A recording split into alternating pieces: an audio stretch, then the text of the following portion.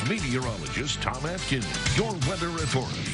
We will start you out in Edinburgh, where you got a little light snow falling as you look at Mallory Lake and the gazebo there. Can't really see much of Mallory Lake. 29 degrees right now in the Edinburgh area. So let's just set the stage here. Everybody is under a winter storm warning. Most of them kick in tonight, midnight, and thereafter, and most of them last into Sunday afternoon or very early Monday morning. So this is a weekend event. It's a winter storm. It's going to affect all of our area.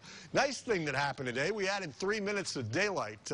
So here's weather in a nutshell again for you. Some light snow overnight, the heaviest snows tomorrow, and tomorrow night, then the snow goes away.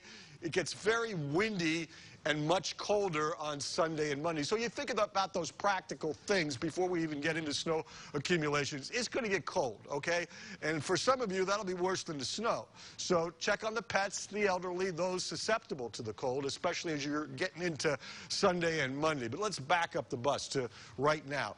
32 freezing in Erie, 29 Meadville and Franklin, 30 in Warren. Some light snow in the air, and the wind's not a big factor right now out of the northwest at 5 to 10, so it feels more like the upper teens to mid-20s.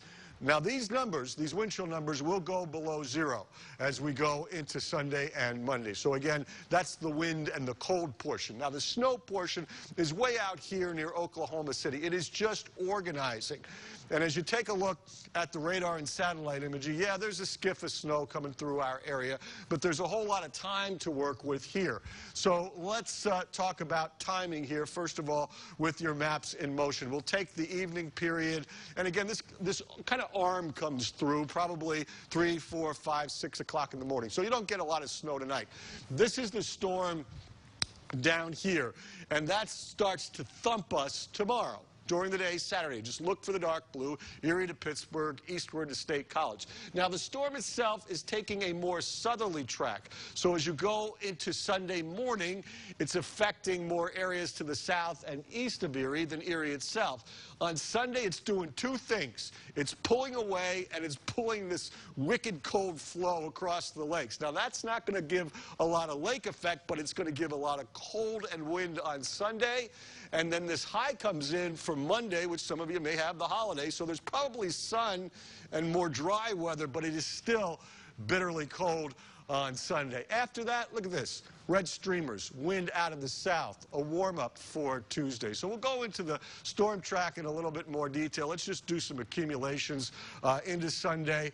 6 to 10, Erie to Meadville. Warren County, you're going to get the most of this, 8 to 14. So that's what you can plan on this weekend. What you can plan on for the lakeshore for tonight, snow develops, less than an inch of accumulation, 19 to 23. If you're south of 90, Edinburgh, Titusville, Meadville, and Corey, snow possible, less than an inch, 17 to 21. So tonight's not the problem. French Creek, Scandia, Tionesta, some light snow late, 13 to 17. Now, it's going to intensify tomorrow, 3 to 6 inches across the board, highs in the 20s. The wind intensifying tomorrow night.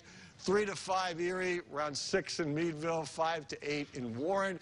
And on Sunday, just blustery and bitterly cold. The snow diminishes, and so do the temperatures. As we said, wind chill factors below zero Sunday and Monday, but Monday could just bring some sunshine. And look at that, 33 on Tuesday, maybe some rain, 36 on Wednesday, and then we go back down on Thursday and Friday. So you can check out the forecast in more detail at YourErie.com.